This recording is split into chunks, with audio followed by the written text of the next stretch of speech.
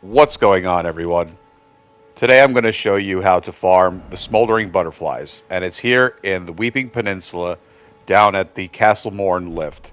Now this is going to be a suicide run, so make sure when you get up to the top of this lift that you send the lift back down so you can keep running this circle continuously.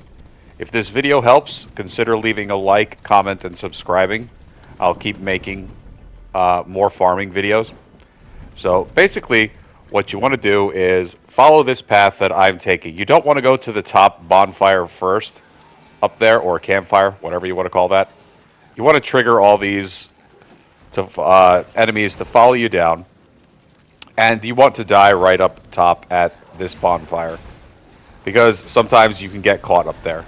And then just let the enemies kill you, and this should net you around 5 to 7 of the Smoldering Butterflies per run, and like you can see, it only takes about a minute to do so. So I hope this video helped you guys. Have a great day. See you on the next one.